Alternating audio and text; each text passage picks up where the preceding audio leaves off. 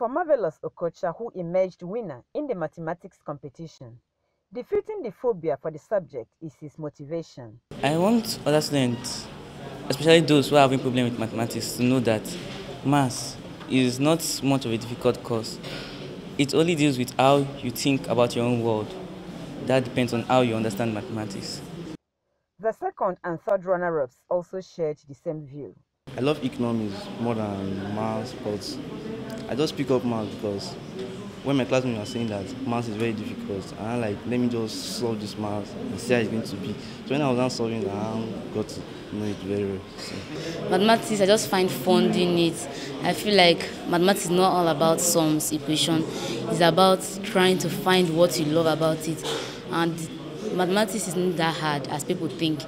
Just love it and you find yourself excelling. Speaking at the last stage of the Season 1 mathematics competition, the organizer, Nnamdi Augustus, says the desire to encourage young minds show more interest in the subject is his greatest inspiration.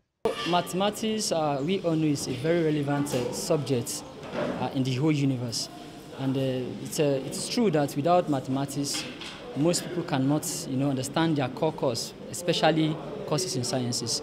So I see it as a very important subject, and I encourage the younger ones to learn it and understand it.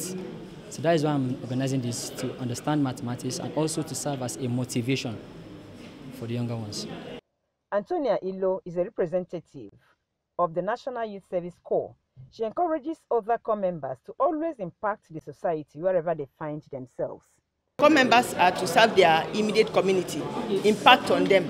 And I want to encourage, the community, we Nigerians, to assist them whenever they come to us to sponsor a project. No matter how little, let us, assist them. The winners were presented with various categories of gift items. Amaka Ezekwe, AIT News, Abuja.